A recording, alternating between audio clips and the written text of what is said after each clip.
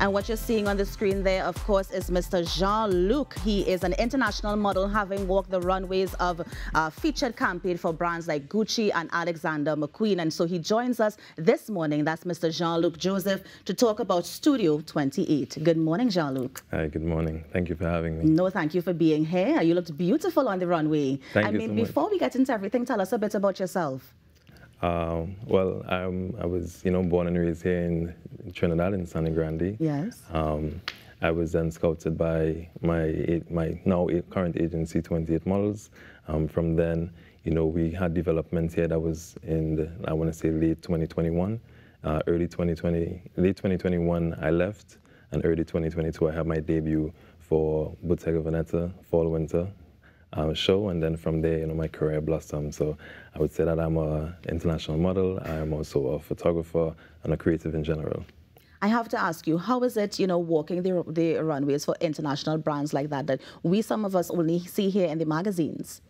Yeah, I would say it's a very surreal experience for sure. Yeah. Growing up looking at, I was very into fashion photography, and, having experience, how it is behind the scenes and the level of production that is done.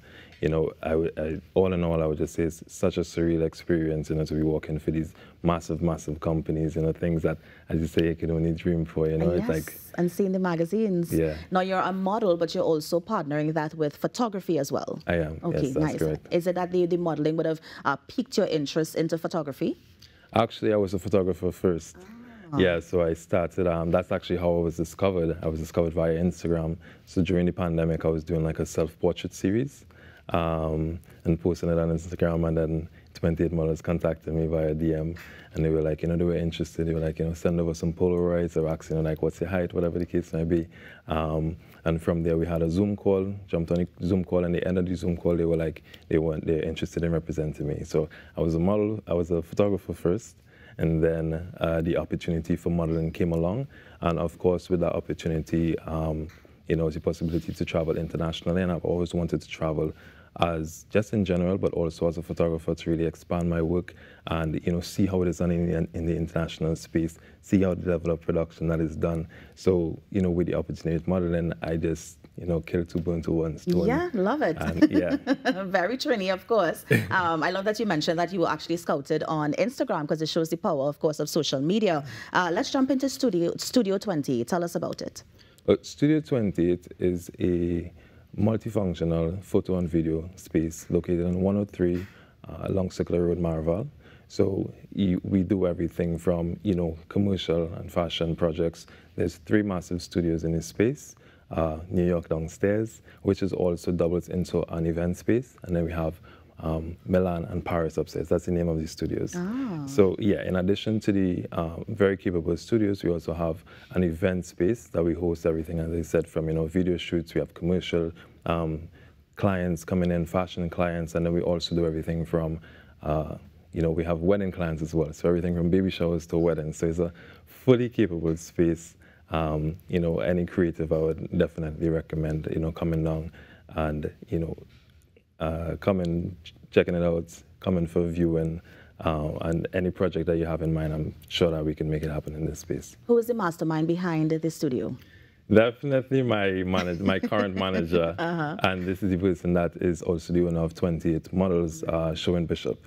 So yeah, I think in addition to him having the the modeling agency and wanted to bridge that gap from in the international space and the local space in concerns with talents, I think it's his love for the fashion industry in general and production. He's incorporated that as well, I think, with the success that he's seeing with the modeling agency and having these successful faces go out internationally, go out abroad and do well. Yeah. I think he also wanted to shift focus and be within that production space as well, and have all these amazing things that are shot internationally, all these magazines, these campaigns, these massive fashion projects. Yes. I think he wanted it to be, done here home as well on that level. Yeah.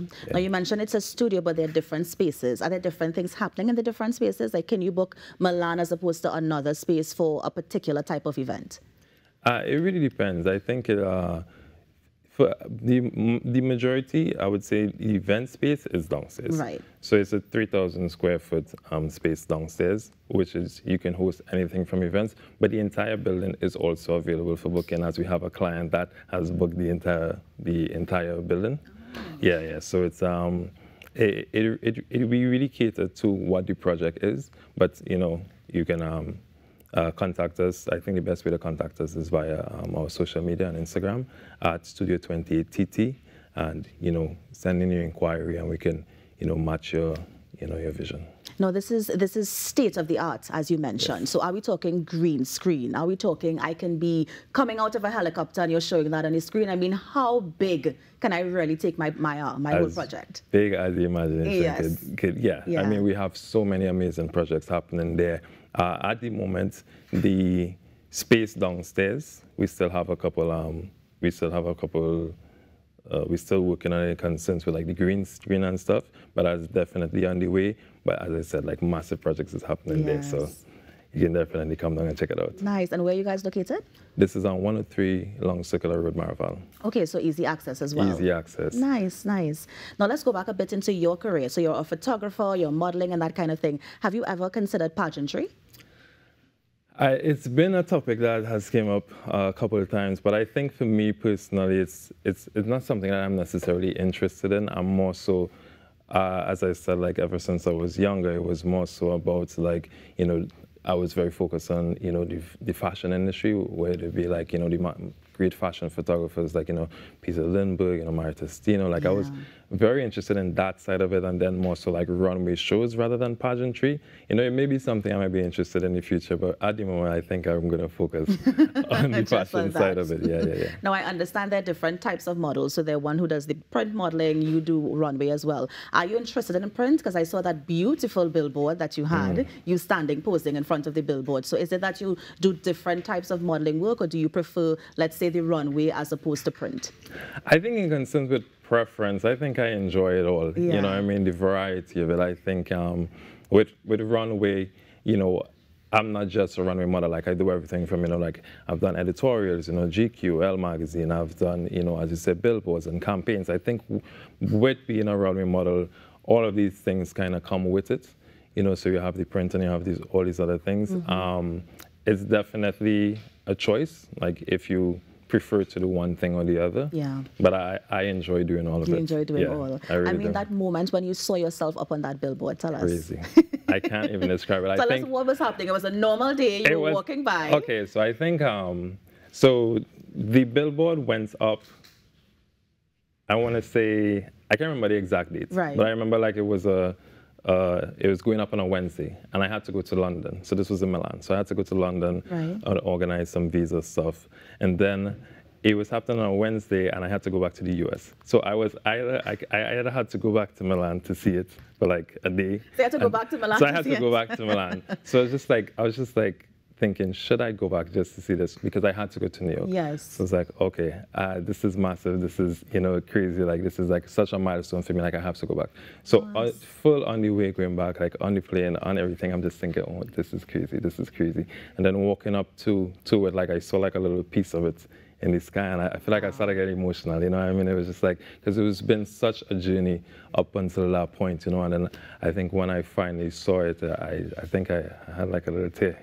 I started to tap a little bit because it was such a milestone, when I, first saw it, and I immediately, like, I called my mom, and I was like, Mom, look at this, It was such a surreal experience, It really put into perspective, what we're really doing out there, and it's, I'm so privileged and blessed to be in that position, Jean-Luc, I have to ask you, have about 30 seconds again, but any tips for models here who are looking at you now, seeing the possibilities existing, any sort of tips you can give them to even cross the regional market and get into the international market as a model? Oh, yes, definitely. I think one of the main things, actually, as I'm here, I'm doing, I'm here as a photographer as well. I'm working with the studio, and I'm offering packages to, aspiring models, people who are interested in helping them develop their portfolio. Because so I think a strong portfolio. A strong portfolio. I think that's definitely necessary. Yeah. And also what we call digital as a Polaroids, which is just, you know, it's professionally done. Of course, this is what you submit to agencies, casting directors, clients. This is what books you the job. Yeah. You know, I always have to do fresh Polaroids. So I'm offering this package. You can contact me on Instagram at John Luke Joseph Photo. Yes. So with these Polaroids, what I recommend as well, like I'm giving like a whole list of agencies that you can that you can apply to. But yes. I would definitely say, even if you don't come and get it with me, get some Polaroids done. See how it is done. Get some Polaroids done.